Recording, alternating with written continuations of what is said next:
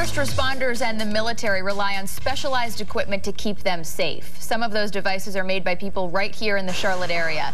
The Scott Safety Facility in Monroe just received a major international contract. WCCB's Marvin Beach toured the plant today.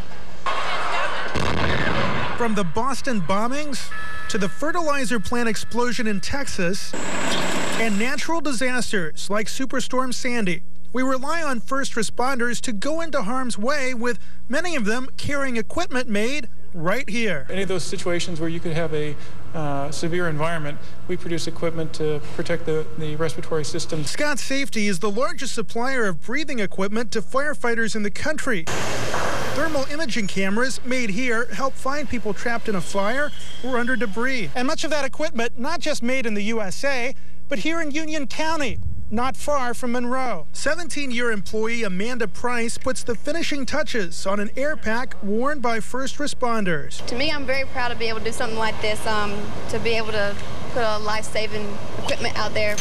The company also makes similar devices for the U.S. Navy and navies around the world. Most recently, Scott Safety signed a $12 million deal with Taiwan. Hey, how you doing? I'm fine. Good to see you. Thursday, Congressman Robert Pittenger toured the facility, which employs over 500 highly skilled workers, something Pittenger says is great for the region. Absolutely. Employment's critical, and they do something that's really effective and meaningful here. And whatever I can do to encourage them, I'm going to do it. Producing equipment, they say, is needed now more than ever and is good business for the Charlotte region. Marvin Beach, WCCB News.